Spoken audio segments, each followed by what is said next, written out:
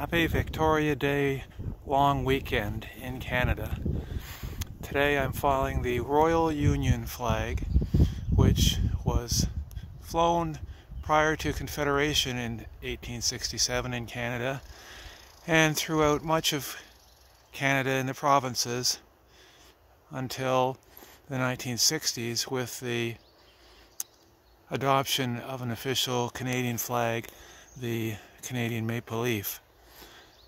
It's interesting to note that there's a correct and incorrect way to fly the flag. Historically, where Scotland entered the Union prior to Ireland, when you look at the flag along the pole, the flag side closest to the pole, the white diagonal, largest white, should be above the red, because the St. Andrew's Cross, the flag of Scotland, takes precedence over St. Patrick's Cross, the flag of Ireland.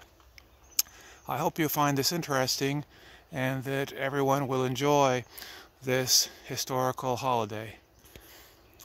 My name is Brian McConnell. Thank you.